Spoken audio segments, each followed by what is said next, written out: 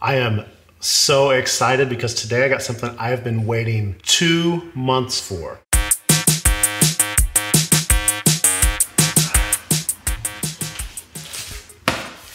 And I got 2 of them.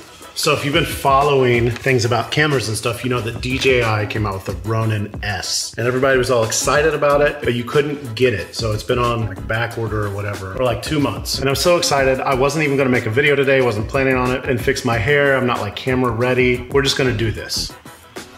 Knife. There it is, the first one. Let's open it up and see what's in there.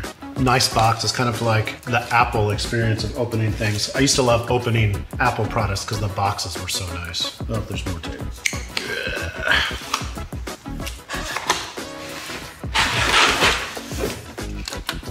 So, this is that styrofoam case that everybody's been talking about, that DJI has been providing with their products. I think it's a great idea, inexpensive. Right there's the lock. I'm gonna unlock it. Oh, here, let's unlock and turn. There we go. Okay. It looks like just some tape at the bottom. I don't know how long that'll hold up. There it is. There we go. That's what's inside. Let's take this out. First, got this little DJI case. I don't know what's in there. Gel.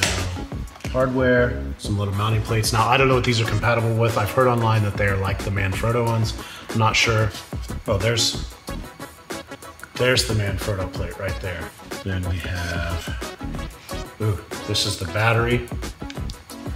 It's pretty hefty. We've got a power adapter. It's just that handle. You've probably all seen this in the videos. It's like the tripod. Stick on the bottom of the handle. Here's the big part. This is the unit itself. I'm gonna pull it out, maybe. It's got some nice Velcro around it, so there's that part. That's everything in the case. There's that focus wheel that everybody is so excited about right there. That follow focus. Let's see, is that it? Okay, way down on the bottom, documentation. Right now we have a Movi M5 and it's in a great big case and it takes 2 hands.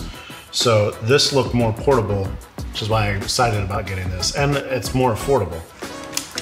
Pull all this off. Nice little lock right there. Oh man. That lock, it's hard to push. I cannot get it to push all the way. That thing that goes on the bottom. It's a lot of Velcro. So my guess is this is not charged at all. So I'm gonna plug it in and charge it up. Let me know your thoughts. Have you used a gimbal like this? Have you got the Ronin S already? Do you have another one of the gimbals? I know there's a bunch of them. So I already have the Osmo Mobile.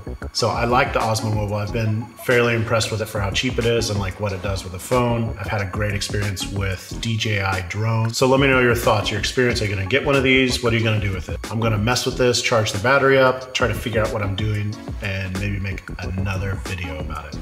So, thanks a lot. If you like what you just watched, subscribe, then hit that bell. You'll be the first to be notified when new content goes live.